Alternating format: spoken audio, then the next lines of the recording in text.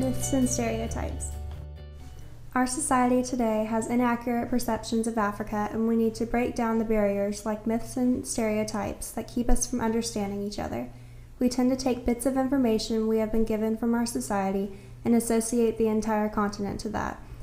We have not taken the time to challenge the myths.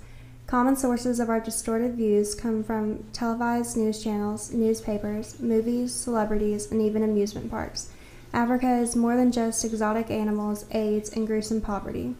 We should study Africa because the news only presents parts of Africa that arouse emotions, and this only shows a glimpse of Africa.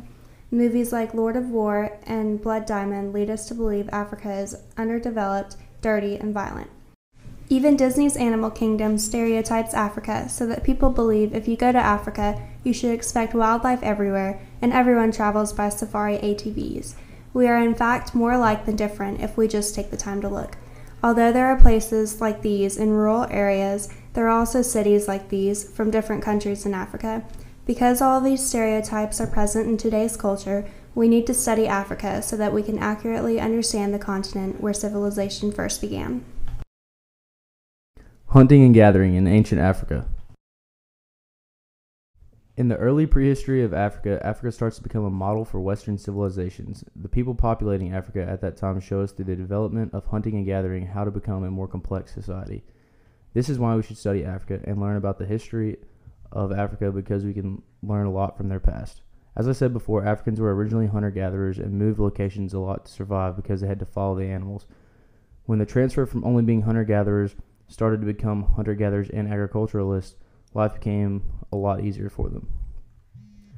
Domestication was the first step in becoming a more complex African society. Domestication started by learning to grow food around them, then domestication of animals started happening. Through domestication, Africans were able to survive in a more centralized location, and they did not have to move all the time. This is one example proving why we should study Africa and the benefits that we can learn from them. Innovations of ancient Africa. Through many years of development and civilization in ancient Africa, many different innovations were established that are still in existence to this day, such as weapons, tools, language, writing, and even currency.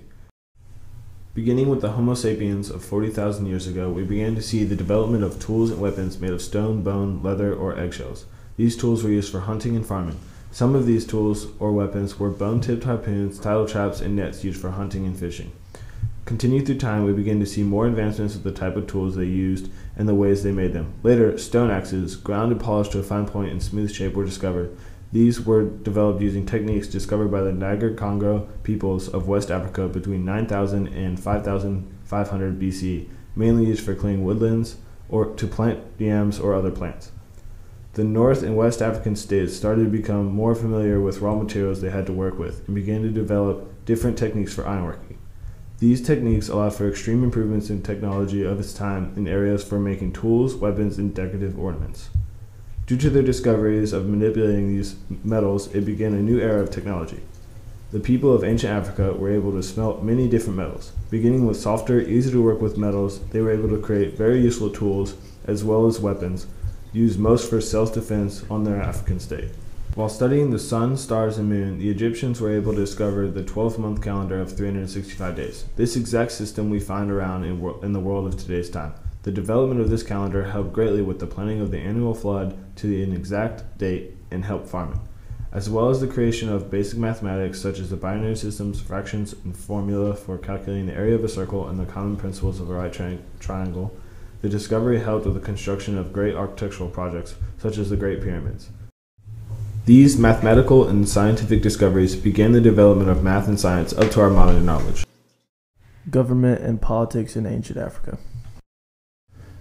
Through continued research, we discovered pieces of evidence supporting the thesis that we study Africa to uncover the process of how a civilization becomes complex. All civilizations can locate government and political systems back to the ancient African states. In more detail, the ancient African states were able to create these complex systems of government that involve many processes used today.